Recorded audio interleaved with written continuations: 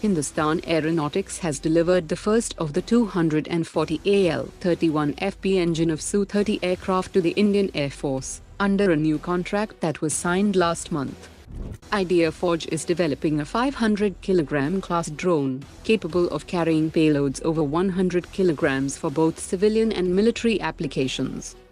L&T has awarded a contract to the Indo-Israeli joint venture Controp Paras Technologies for the supply of 244 Site 25 HD gyro stabilized targeting sites worth 293 crore rupees.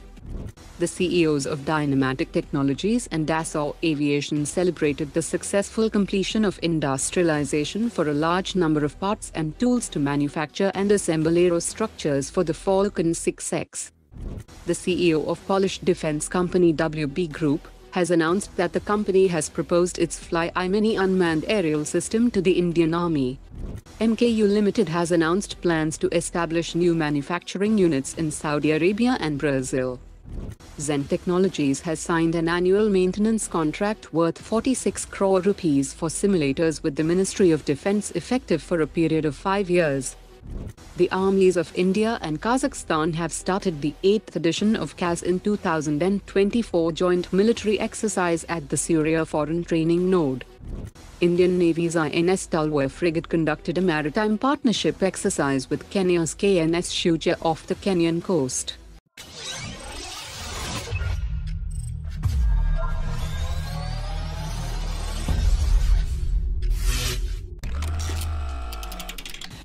The newly appointed Indian Air Force Chief Air Chief Marshal A.P. Singh has expressed his intent to prioritize the indigenous fighter programs, and he also emphasized the importance of advancing the Tejas Mark 1A, Tejas Mark 2 and AMCA programs to strengthen India's defense capabilities.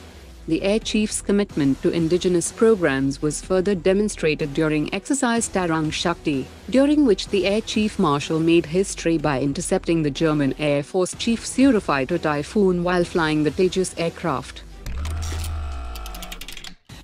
The Indian Army has started discussions with the DRDO to develop a new UAV-launched precision-guided missile version 3 that will be mounted on light motor vehicles that promises to provide infantry units with a potent weapon system for targeting enemy positions.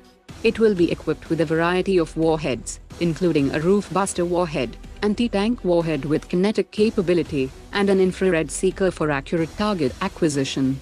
The ULPGM-V3 will have a significantly increased range of 12 kilometers and will feature cold launch capability, thus reducing the risk of damage to the vehicle and its crew. Tata Motors has unveiled a new variant of its Whap, which is set to be delivered to the Moroccan Armed Forces under a contract for 150 units. Apart from the left-hand drive configuration, the variant includes the integration of a 360-degree situational awareness radar for counter-unmanned aircraft systems.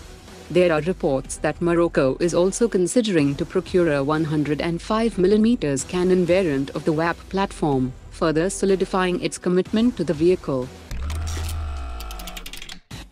The Director General of Artillery has said that the Indian private sector is expected to produce over 3,155mm shells annually by the financial year 2027. However, this output falls short of the Army's requirements in the event of a full-scale conflict, as the Army would need approximately 1.5 lakh shells per month. If the conflict were to extend for a year or more, the demand would surge to over 15 lakh shells per year, which is 4 times the current annual production capacity.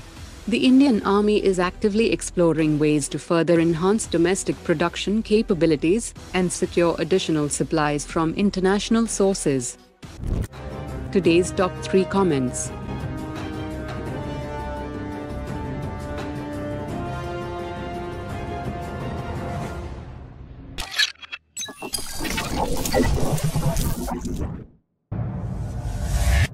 Omar dropped it.